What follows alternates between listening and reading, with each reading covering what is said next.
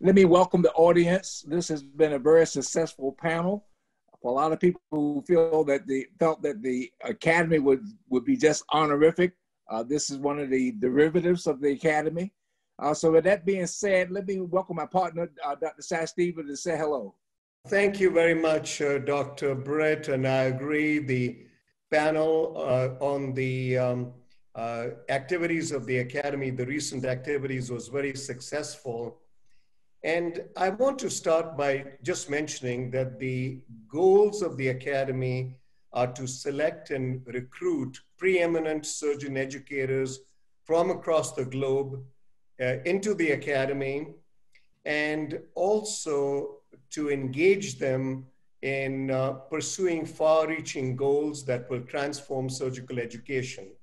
We also aim to recruit into the Academy people who are aspiring towards those high levels of excellence and get them to reach those levels through good support. So thank you, Dr. Brett. Well, Dr. Ellison, you're one of those preeminent experts, surgeon educators. I want to start with the first question for you. What do you want the members and the fellows to take home? Give me 3 or 4 take-home messages. Dr. Ellison. Thank you, Dr. Britt. Thank you, Dr. Sachdeva. So I think the take-home messages are as follows. First of all, I think that few, if any, of our institutions were truly prepared for this crisis in surgical training in the wake of the pandemic. And I do think that common themes emerged from many of the programs that included a severe impact on non-emergency operative trauma, hence less operative experience for the residents, and to a lesser extent, emergency case numbers. In addition, unrelated to ACGME stage, there was a variable degree of trainees achieving expected numbers of cases and progression to autonomy, although it was highly variable and was program specific. Fourth, the program directors really rapidly responded and pivoted with virtual conferences in many different venues. 97% of the program directors across all the surgical specialties adopted virtual conferences. And I would say that only a third addressed technical competency, which is a significant opportunity going forward. Finally, I think that the physical safety of our trainees was most severely impacted in really advanced stage hospitals. That is stage 3, according to the ACGME classification.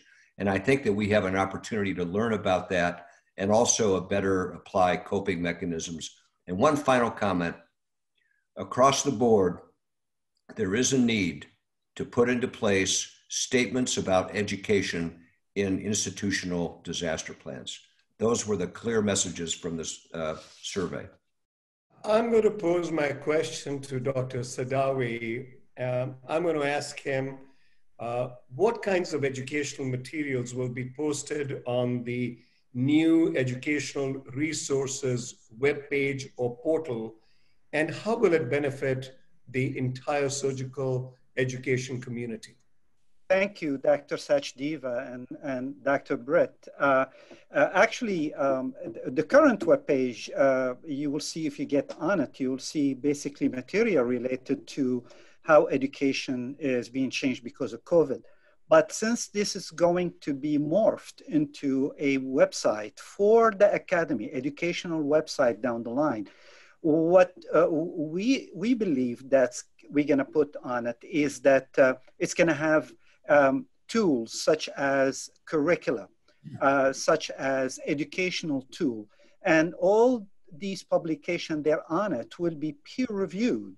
So actually that would be very beneficial as a secondary issue that people can get from it, is that our surgical educators can basically put their peer-reviewed material that then they can list on their CV as peer-reviewed publication, which would help actually quite a bit surgical educators to be promoted in the academic world. Thank you. This is for Dr. Shabahan. Dr. Shabahan, the technology, how did the web page and the list help us achieve our goals as far as for the learner. Your comments.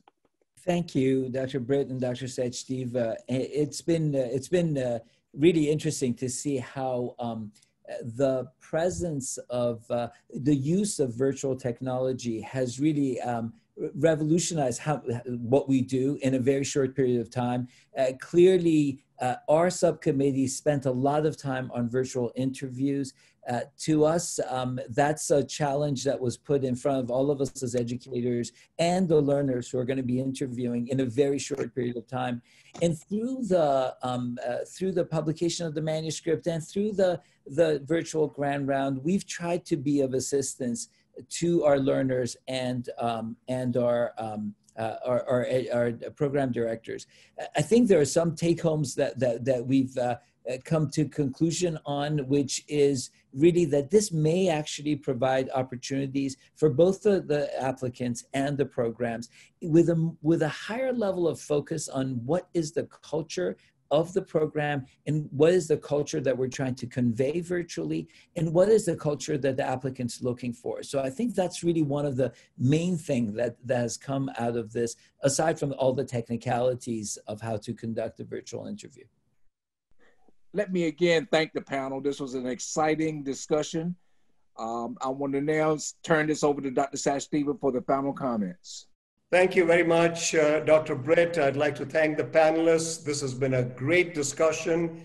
And if anyone would like some information on the Academy, please contact any one of the panelists. You can contact Dr. Britt or myself. We'd be delighted to share more information with you. Thank you for joining us. Thank you.